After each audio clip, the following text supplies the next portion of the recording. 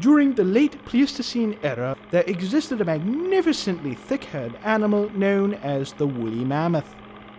Now, this stunning creature that once roamed the earth 50,000 years ago stood tall between the sizes of 10 to 14 feet, and they weighed roughly about 3 to 5 tons.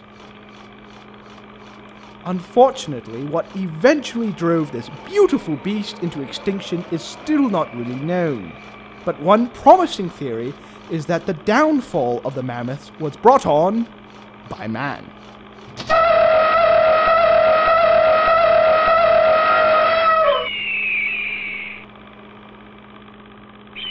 Another promising theory was the sudden change in climate and temperature.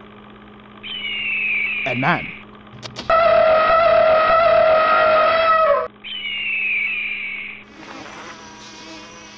Some scientists have even speculated that due to the constant migrations of these amazing creatures, what might have brought on the demise of the mammoths may have in fact been exposure to new germs and diseases. And man.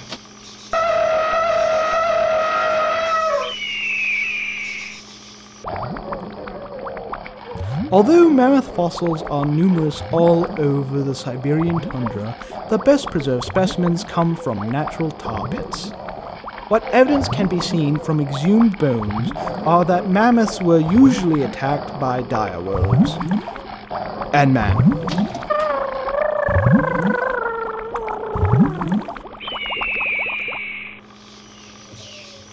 Sadly, no one will ever know what officially killed off the mammoth.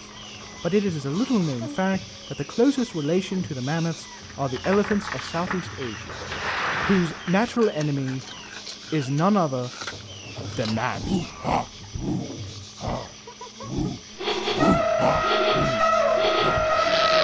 And so goes the little known fact of what killed the mammoths.